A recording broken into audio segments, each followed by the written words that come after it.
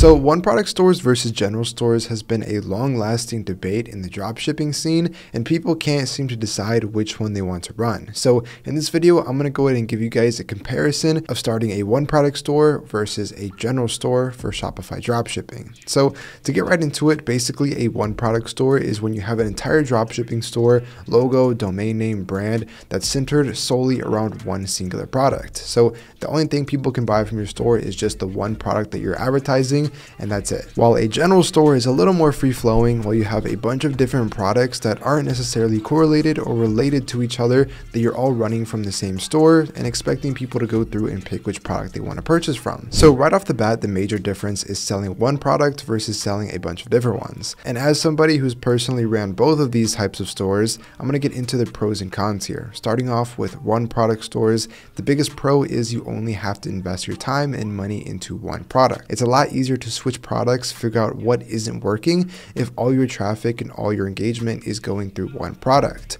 Now, a general store, it's going to take a lot more effort, money, and time to figure out what products work and if it's a good idea to keep running the store. For example, on a general store, if you have 5 different products and you decide to run paid ads, if you run paid ads just to the website as a whole, you're probably going to get a significantly less amount of sales because people are having to go through, choose what product they want to buy. It's a few extra steps and it's not directly to the point. Or if they see something a little untrustworthy, it's a lot easier and a lot less of a hard decision for people just to exit off that and go back to scrolling wherever they were.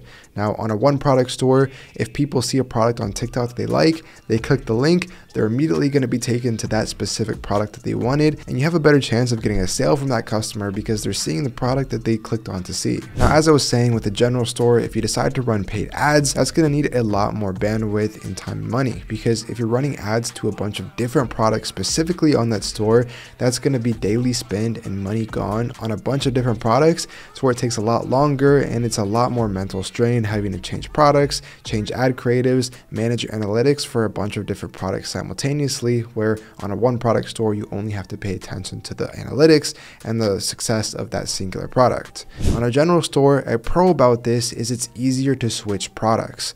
Now, if you're running a product on your general store and you decide it's not necessarily working, you still have multiple other products that are still running and still have a chance of being successful. So with that generalized brand, you don't have to change anything about your store or your company to switch products, switch your focus on ads or creatives.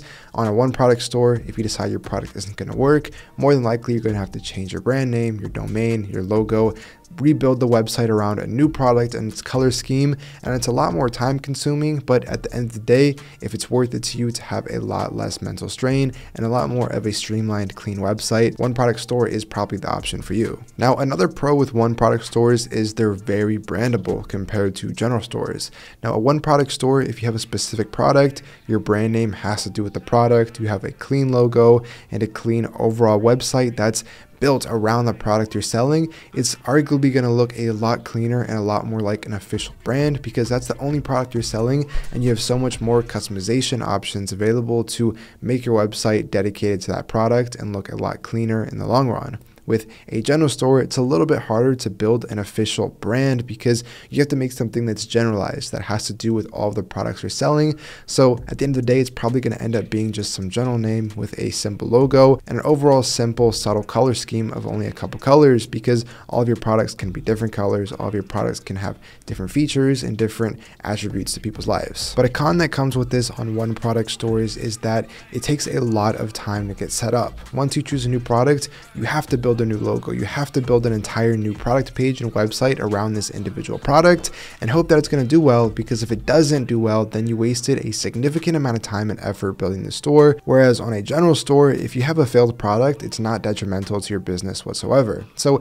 at the end of the day, it really depends on how many products you're deciding to test, where you want to go with your website, if eventually you want to turn it into a niche store, if you want to build a bigger, longer lasting brand around this, a general store is probably for you. But if you're wanting to build a really profitable single product store that's a brand over one product that can be directly advertised to a specific audience, one product stores is probably the move for you. And if you have a lower overall budget, one product stores is also the best move for you.